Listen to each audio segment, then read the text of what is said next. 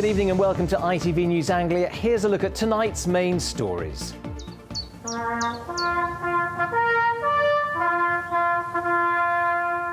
Not how it should have been, the war hero forced to mark the 75th anniversary of VE Day in his garden instead of at Westminster Abbey.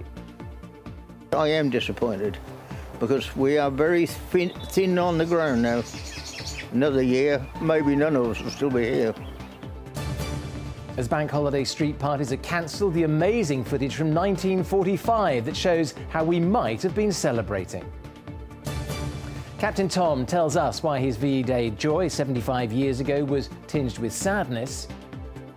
All the friends that I had were still out in Burma fighting the Japanese. There was no relief for them. Plus, learning in lockdown, how schools are trying to ensure it doesn't have a lasting impact. And how a poignant family picture helped inspire a duchess and a new art project.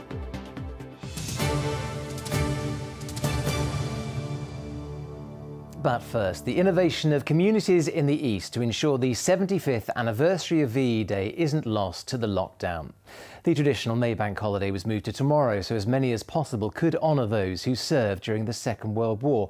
But since the pandemic, hundreds of public celebrations have had to be abandoned. However, as Natalie Gray reports, people are finding very different ways to mark the end of war in Europe. We shall remember them. D-Day hero Alan King should have been taking part in a service at Westminster Abbey tomorrow and a parade down the Mall. Instead, the 95-year-old will be lowering the Union flag in his front garden in Eye in Suffolk, his daughter by his side.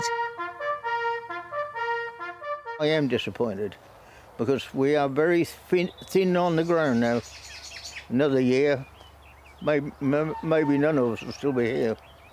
Today is Victory in Europe Day. What a contrast to actual VE Day, when you couldn't move for people.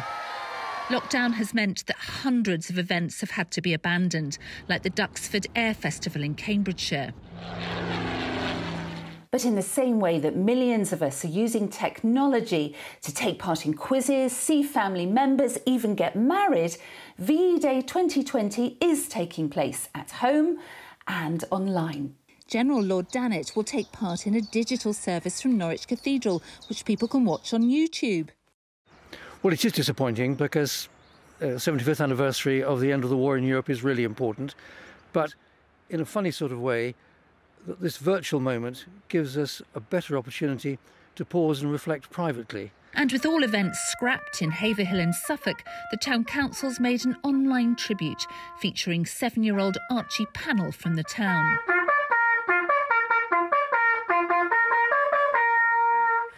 Bletchley Park, the home of the Codebreakers near Milton Keynes, is closed, of course, but it wants videos of how people are celebrating at home because these strange times will become an important bit of history. People can watch more than 1,000 pipers from 27 countries playing a specially written piece by Norwich pipe band major Roger Bays.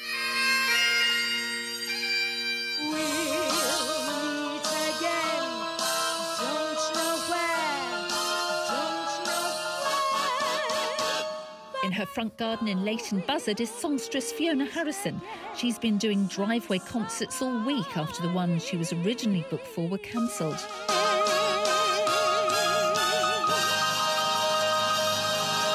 Because we've all been in lockdown, people have been looking to the music of the past to raise spirits, and that's what I've been out doing. I've been lifting morale, British morale, with all those wonderful songs of the 1940s. Holly and Jasmine Parker from Great Oakley in Essex will be standing on an old war bunker waving and remembering their great-grandfather Cyril Lord. The message here, it is a big anniversary, but you can still mark it in your own small way. Natalie Gray, ITV News.